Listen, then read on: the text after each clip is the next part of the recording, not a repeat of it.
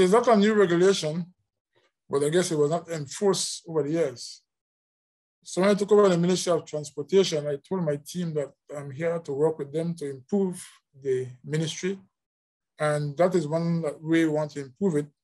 I live on the highway, I might be in my bed early in the morning, about 5 o'clock, when a truck passes, and then a bump is not far from my house. So when I put on the jack brakes, it wakes me up. And so we want to enforce it. It might be a bit difficult, but I think we have a very good team of enforcers. I can almost assure you that we are going to make it happen. What are the, I guess, the penalties associated with something like this? At this juncture, I can't tell you the penalty because I know I'm not indirectly responsible for the penalties, but I know there's a penalty. And the Ministry of Transportation is going to enforce a penalty.